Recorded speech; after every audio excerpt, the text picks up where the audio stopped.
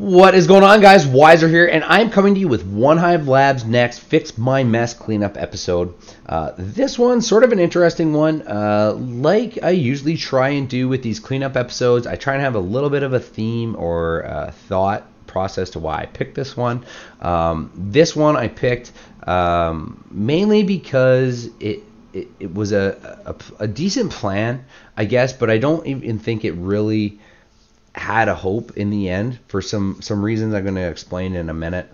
However, because it was executed, I was still able to pull the information I needed to ensure we got the 3-star. So let's just jump over and check out Death Hopper's plan here. Has a really good idea on paper. If you look at the troop comp, it is a standard Shattered Lalo. Now, as I hope you guys, anyone who watches my video, talk about this all the time. The goals of a standard Shattered Lalo comp with your kill squad, meaning your 2 golems and your wizards and your heroes, the goal of those units is to take care of 3 major things. The first thing being the defensive Archqueen. The second thing being the clan castle troops. And the third thing being, assuming you've brought 2 golems and 3 lava hounds, is to get 2 air defense. So if you look at the way this base is set up, the idea Death Hopper has here is to go in, create a funnel on this side, jump over, get his heroes in there, take care of, maybe even rage them up there, and take care of the air defense 1 and air defense 2. Now, to me, if I was planning this first hit, I would never think just 2 golems and 5 wizard with my heroes, especially think if there's, which there happens to be, a lava hound in the CC or a golem. It's going to slow things up so much with the elixir storage, dark elixir storage, and the clan castle there. I would not bet ever I would get that air defense, the second one. Meaning I don't have enough lava hounds to execute the rest of this air attack. So that's what I was talking about, that I don't think really in the end, I never had eyes on this plan. I don't think, even though it was a good thought, I don't think it ever had a chance. However, the information I gained from this attack definitely helped me make the 3-star in a huge way. So we're going to watch this play out for Death Hopper. So the goal is to drop these golems on this side, create this funnel, jump over this intersection to get the queen and get access to those air defense. So the first mistake here is this. These 2 wizards, when I did the check, I knew this archer tower was going to target these wizards.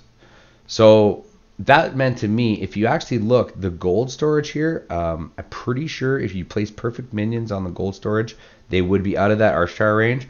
But at the very least, 2 minions on this 1 elixir pump is really what the key difference was to this entry, at least. Even though I don't think, even if this elixir storage went down and everything went to plan, because you're going to see this in 1 minute, how this ends up happening, because this stuff does not go down. The wizards die too quickly. Golems are in there now taking fire from that level 30 queen, so they're going down very quick. Here's in my opinion, the next mistake.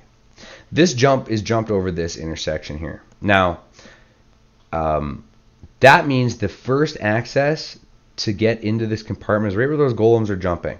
So you look, you draw a line right under those golems. Well, this stuff up here is closer to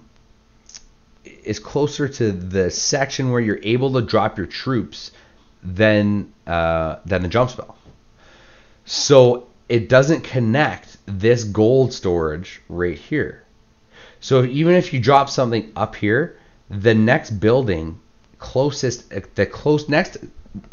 accessible building is not that gold storage. It is definitely that elixir pump, or if you dropped it too high, it would be that gold mine over there. So of course, watch what happens. The wizard ends up taking out, but the same sort of theory holds true. Because that gold storage is not connected, boom, that wizard tower goes down.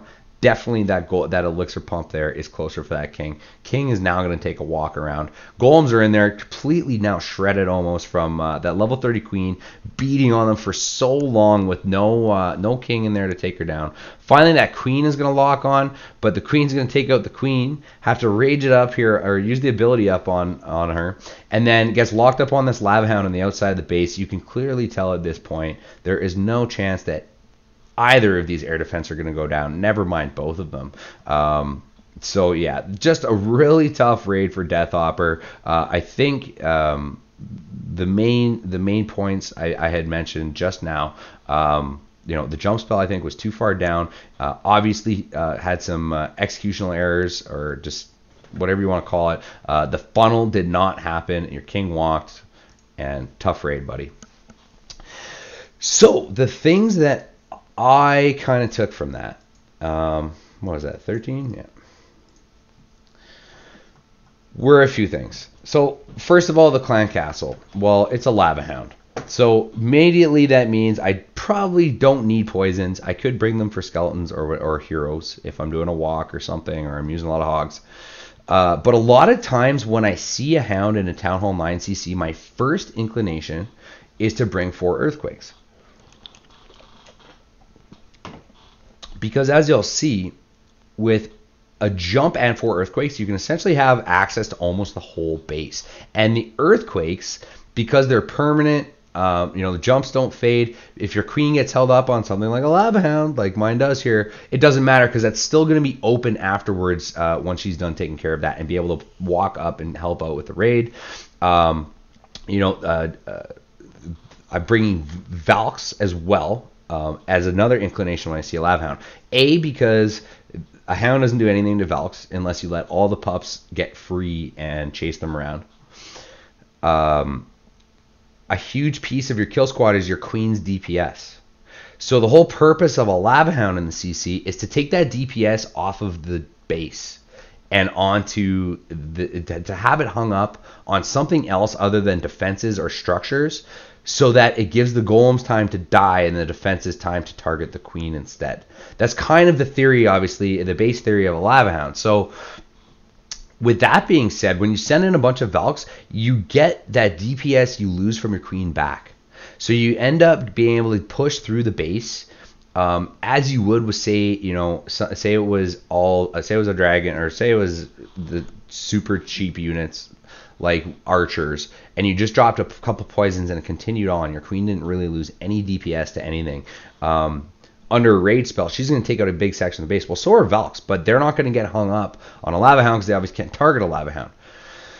Anyhow, so Quakes and Valks is automatically what I think of when I see a lava hound. So I'm like, okay, if I do the same entry, but I just fix this little error of, okay, well, this I know for surely I can take down this elixir pump.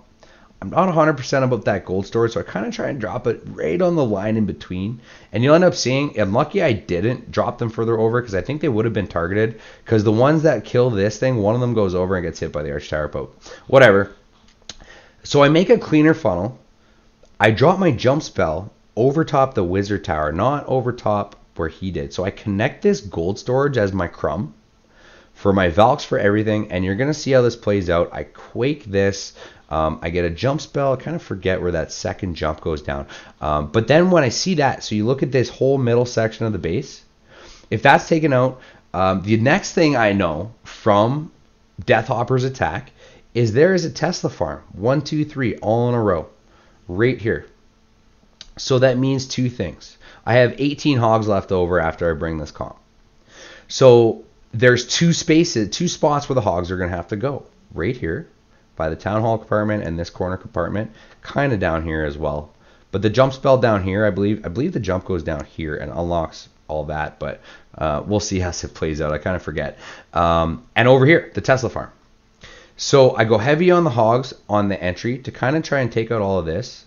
And you're going to see how this plays out. And I just kind of sandwich the base with hogs. Everything meets up in the middle, finishes off at 6 o'clock. And it's dunsies. So minion goes down. Oh, yeah, I dropped the test minion. I was like, oh, man. So it was out of range even for a minion, or was in range for a minion. So I drop the rest and make sure that pump goes down. That's the biggest important key to this funnel. See, the one even moves over and gets taken out by the Arch Tower.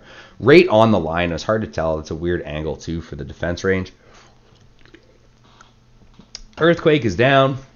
Everything's opened up. Here come those golems. So you see that it's already a larger funnel on that side. Now, because I put the jump where I put the jump, I funnel off these buildings on the outside. I get a bigger funnel on the outside. Queen and king. I make sure that king goes right towards this stuff. Valk's right in on top of that. Boom. Sucked right in. So already a much better entry. Wizards are in there doing work on the hound. Going to help out that queen. Queen's going to just follow the hound right into the base and get sucked right into all this, which I want.